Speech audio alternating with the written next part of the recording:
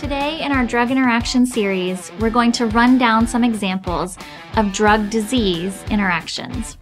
A drug-disease interaction typically means that the medication may worsen or exacerbate a particular medical condition or disease that the patient already has. So we're going to look at a couple examples. If a patient has hypertension or high blood pressure, any medication with a side effect of raising blood pressure would have a drug-disease interaction. A significant interaction would look like something like Adderall, for example, dextroamphetamine and amphetamine salts. Amphetamines work by mimicking our sympathetic nervous system, and of course, we see a dose-dependent increase in blood pressure in around 15 to 30% of patients taking this drug. Think about something like duloxetine, Cymbalta.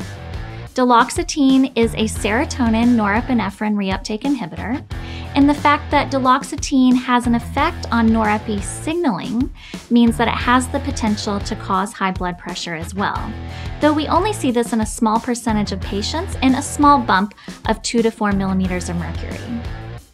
And even something like Sudafed for colds or congestion.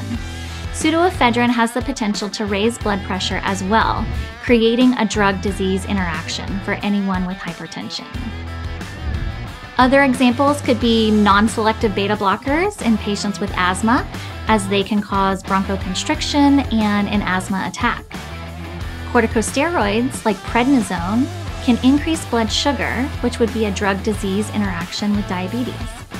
Or even over-the-counter NSAIDs, like an ibuprofen or a naproxen, which can cause the body to retain sodium and water and contribute to fluid overload in heart failure patients. I'd love to hear what drug-disease interactions you're seeing in the field. That's the Reinhartz Rundown. Make sure that you subscribe for our next update.